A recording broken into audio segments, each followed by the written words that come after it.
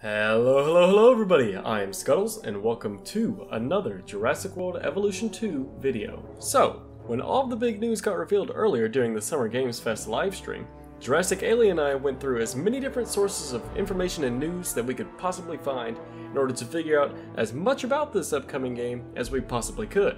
And in doing so, we stumbled upon something very interesting, so be sure to stick around. If you go to the Jurassic World Evolution 2 Steam page, and then you scroll down to the About This Game section, you can find some interesting information. For starters, it says that Jurassic World Evolution 2 is the much anticipated sequel to Frontier's highly successful Jurassic World Evolution. Building upon the groundbreaking and immersive 2018 management simulation, it introduces a compelling new narrative campaign, incredible new features, and awe-inspiring new dinosaurs brought to life with captivating authenticity. Together with expanded construction and more customization options, the result is an even bigger, better, and more authentic Jurassic World game. For starters, the story that this game will be telling is none other than the events following that of Fallen Kingdom. Apparently there will be lead efforts to control, conserve, and contain dinosaurs as you work alongside iconic characters from the films, including Dr. Ian Malcolm, voiced by Jeff Goldblum, and Claire Dearing, voiced by Bryce Dallas Howard. And in this section right here where it talks about how we must create our own Jurassic World, it actually mentions that the base game will come with 75 prehistoric species, including both the highly requested flying and marine reptiles. That's right, folks. We're not only going to get true pterosaurs instead of just the little looping animation that we got in Evolution, but we will also be getting new aquatic species, which is absolutely incredible. Even more interesting is what's mentioned next, saying that you will be able to see them seek territory, fight, and interact with staggering realism, meaning that we will be getting new behaviors and all sorts of new mechanics and animations that we have never seen before. And I find it very interesting that they're going to be seeking territory.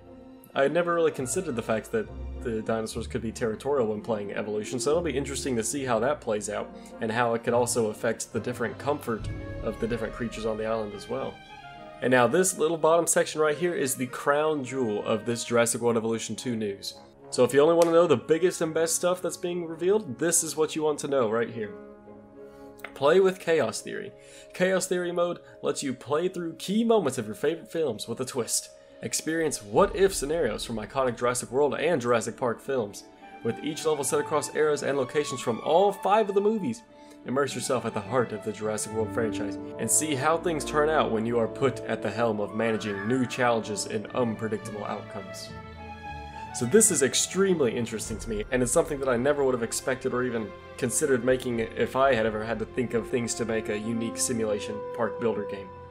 Essentially what it sounds like this is saying to me is that there will be pre-made maps, similar to how you can download a map off the Nexus forum, and it'll be in a certain state of something is about to go wrong, and you have to either do your best to prevent it from going wrong, or resolve the issue before it's able to spin the park into irrecoverable, that's a big word for me, wow, chaos.